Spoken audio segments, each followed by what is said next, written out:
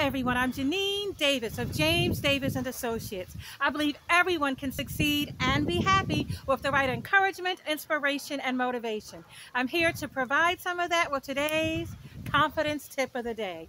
That tip is, do it even if you're afraid. Seriously, even if you're afraid, go for it. Do that big, bold, audacious thing you've been dreaming about.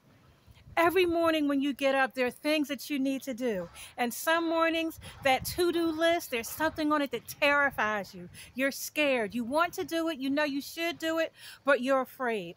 I'm here to encourage you, go for it. Do that big, bold, audacious thing, even if you're afraid, even if you're nervous, even if you don't know what the heck is going to happen, still go for it.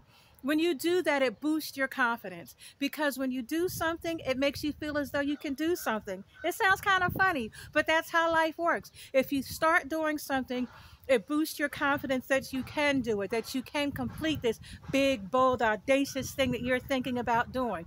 So step forward and do it. Some mornings I get up and I've had a rough day yesterday and nothing went right. Absolutely nothing went the way I wanted it to go. And so I wake up and I feel a little down, a little, but I have to get up. I have to do these videos. So I talk myself into it. I get up there and I put on my Maya Angelou because I'm a woman, phenomenally phenomenal woman. That's me. Or I think about another Maya Angelou poem where she says, I am the hope and the dream of the slave. And it pushes me forward. It encourages me. So you find something yourself, some words, a picture, a trinket, something that pushes you forward to do it, even if you're afraid, so that you get up and go and do it, because fear should not stop you. Fear exists. Fear is real. I'm not going to sit here and try and tell you it's not, but fear does not have to stop you. You can do those big, bold, audacious things.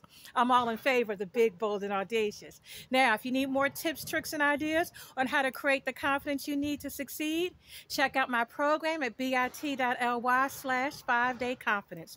See you next time with another confidence tip of the day. Bye, everybody.